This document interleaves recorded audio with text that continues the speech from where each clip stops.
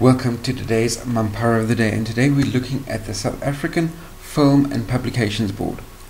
And there's this new piece of legislation that they are desperately trying to push through in Parliament at the moment, and even if it manages to get pushed through, how on earth does the South African Film and Publications Board think that they are ever going to be able to control or police this is completely beyond me. It's going to take more resources than what the government has to be able to crack down on all of this.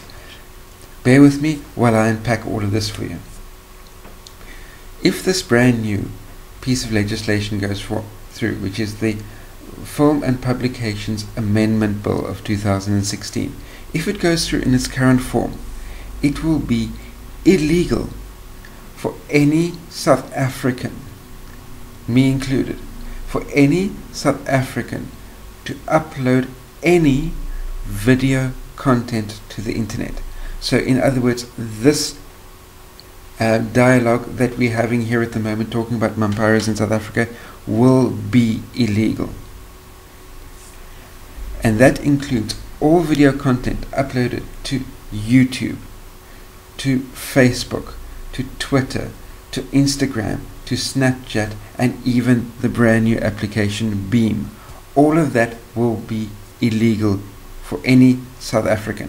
That's a South African in South Africa, and it's a South African wherever on the planet they may be, which is why I'm saying this applies to me as well.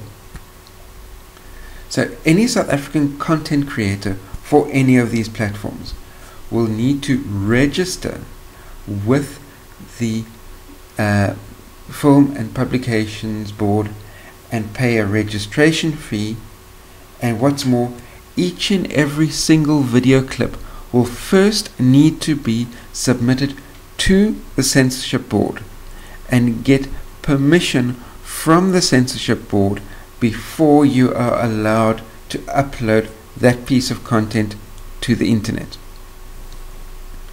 The bill is already known in Parliament as the Internet Censorship Bill, and it has one goal and one goal only, and that is to remove any way that any South African can exercise their freedom of speech on a platform that is viewable to anybody outside of South Africa.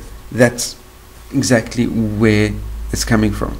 But take into account, how on earth is the Film and Publications Board going to police every single YouTube video uploaded, every single Snapchat video, every single Facebook video? How on earth do they believe that they're actually going to be able to police this thing? For that alone, that they think they can control this, the Film and Publications Board earns our award of Mampara of the Day. What do you think? If you agree with me, give this video a thumbs up. Post comments, questions, criticisms that you have in the comment section down below. Share this out amongst all your friends, especially those that post video content to YouTube, Snapchat, Instagram, Facebook, Twitter, or Beam. Share this video content out with those as well. And also from that point of view, I mean, with the brand new platform Beam, which works brilliantly well out there as well. Hashtag Casey Neistat on this as well, because I'm sure that he'll be really interested in to see what's happening with this type of legislation, especially how it directly affects how Beam will be able to operate in South Africa. So also post any comments, questions, criticisms that you may have in the comment section down below. Share this out amongst your friends, and very, very importantly, if you're new to my channel, hit that subscribe button, and last but by no means least, until we meet again, try not to get yourselves lost or killed, and I will see you tomorrow.